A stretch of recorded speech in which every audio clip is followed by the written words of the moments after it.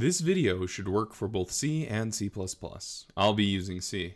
To follow along with C++, you can replace the GCC with G++ whenever I use it, and your header files from .h to .hpp. Guides for installing the prerequisites are in the description. You need CMake installed and added to path. You need either Make or Ninja installed and added to path, whichever you prefer using. You need a text editor installed. I will be using NeoVim, but VS Code is usually more common and will work for this video. You could also use Emacs or Notepad++, just a simple text editor will do. If you are on Windows, please have a version of MinGW installed and added to path. I recommend MySys2 for both handling MinGW and installing libraries. The boilerplate for this video is in the description as a GitHub repository, so feel free to skip this part if you use the boilerplate. For the boilerplate, I'm going to cd into my programs directory, where I store all of my code, and I'll cd into my YouTube folder. But you can store the project anywhere. This path is just an example of a location I would use. Then, mkdir CMake basic setup, which is the name of the project. Now, I'll cd into CMake basic setup and open it in NeoVim. Please open this project in the text editor you will be using. I'll create a src folder which holds my main.c, and we will have a simple hello world program for the code of the main.c.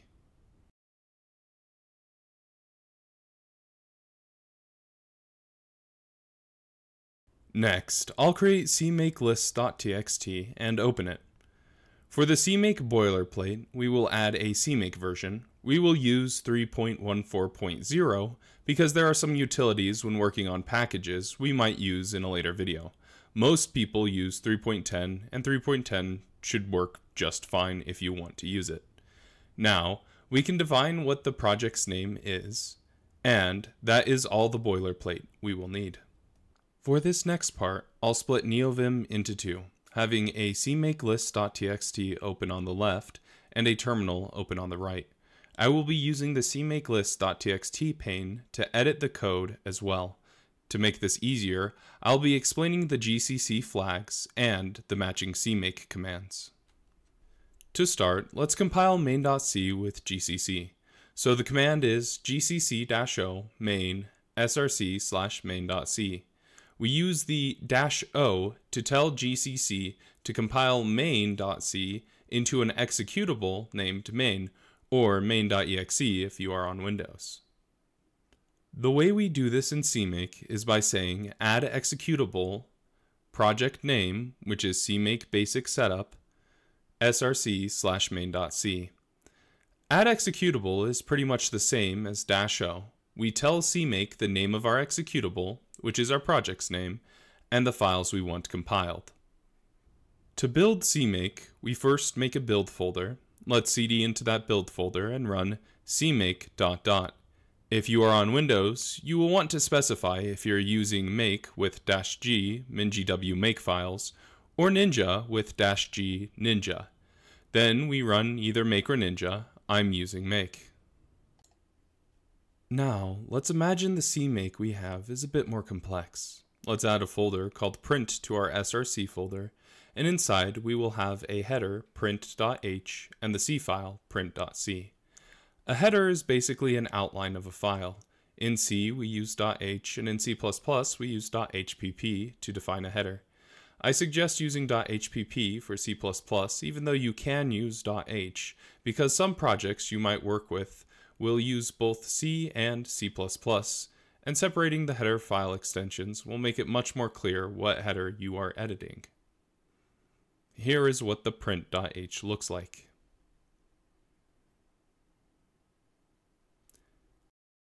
And our print.c looks like.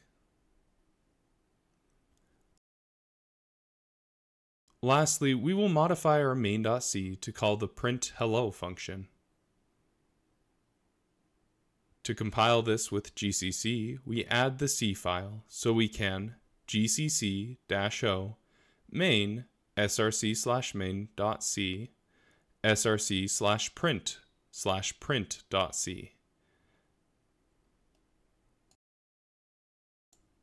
For CMake, we just add src/print/print.c to the add executable like. And now we can build the CMake again, though because we already generated either a makefile or a Ninja file, all we need to do is run that. The make or Ninja file will update the CMake for us.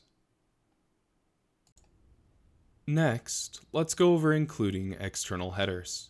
This is useful if you're trying to include a library's headers or if you want to split up your own headers into their own folder. We will create an include folder and inside a print folder. Let's move our print.h from src/print/print.h into the include/print folder. Now, we need to modify print.c to call print.h from the include folder.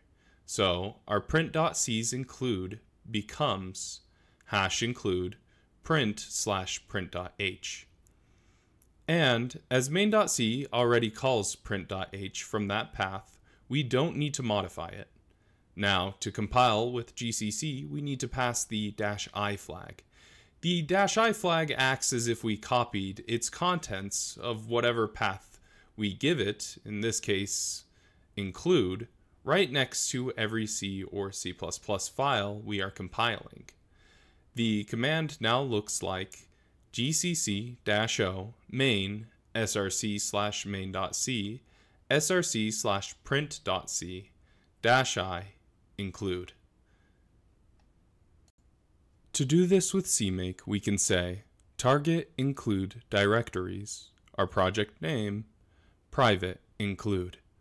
I'm not sure when to use public or private in CMake, so I will link a Stack Overflow explaining what they mean in the description below if you are curious.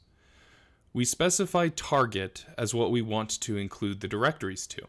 This means if your CMake builds multiple executables, you can specify different includes for the executables. Now we will include a library. Let's remove the include folder and the print folder from src. Now as an example, we will use SDL2. Please use your package manager to install SDL2. If you are on Windows, I have a tutorial linked in the description for using the MySys2 package manager. Let's replace our main.c with a simple SDL2 example. To compile this C code, we can gcc-o main src/main.c -l SDL2. The -l flag tells the GCC or G++ compiler that we are using SDL2. If you're on Windows, you might need to add -l SDL2 main and -l mingw32. This will tell the GCC or G++ compiler that you are also using a static SDL2 main and you are using mingw to compile your file. Also, if Windows errors with something about a winmain, please replace main with winmain.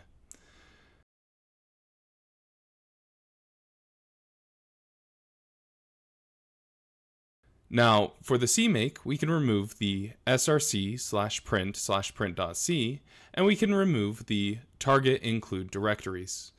The way we can add the -l flag is with the target link libraries, project name, and then public SDL2.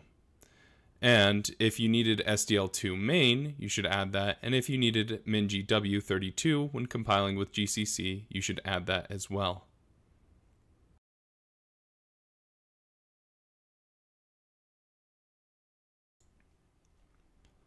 Something a lot of libraries do is have a CMake package. SDL2 is an example of this, so we can check if SDL2 is installed and pull the library files from there. Most libraries will have documentation for how to use the CMake package. For this example, let's add find package SDL2 required, change the target link library to SDL2::SDL2. And if you're using SDL2 main, add SDL2::SDL2 main. And if you need the mingw32, make sure to have that added at the end.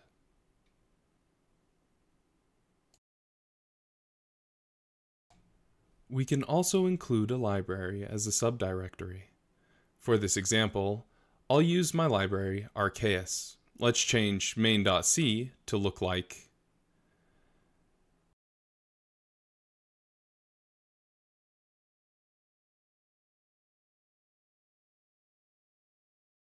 Now, we will make a lib folder to store the library's code.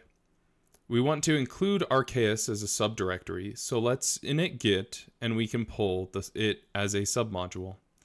Git init, git submodule add, and then the URL, and then lib/arc. Then git submodule update --init --recursive. This should pull all the code down. The reason we're using this as a submodule, and the reason I'm using Archaeus for this example, is if we want to edit the code, let's say I'm working on Archaeus and I want to change the code as I'm working, it's much easier to use a library as a submodule than to install it every time, change the code, and install it again. We can now modify the CMake list.txt to look like we remove the find package and add subdirectory lib/arc where our folders are, and then change SDL2 : SDL2 to our library's name, which is Archaeus_standard.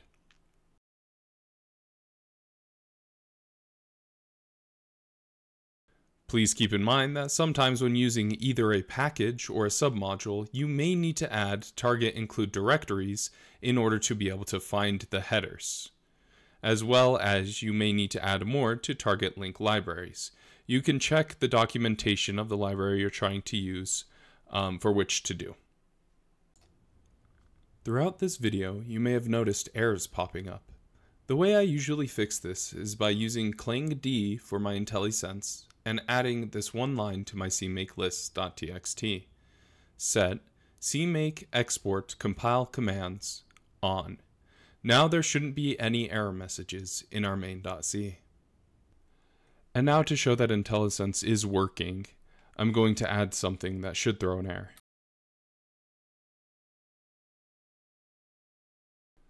Please let me know if you'd like to learn how to make a CMake package. I don't have a perfect method for this, but I do know mostly what I'm doing. And because I can't find any good videos or documentation for how to make a package, I'm happy to make a video even though I'm not confident my way is the best way. If you run into any issues or errors, my Discord and Matrix chats are in the description below. I'm not good at answering YouTube comments. Thank you for watching.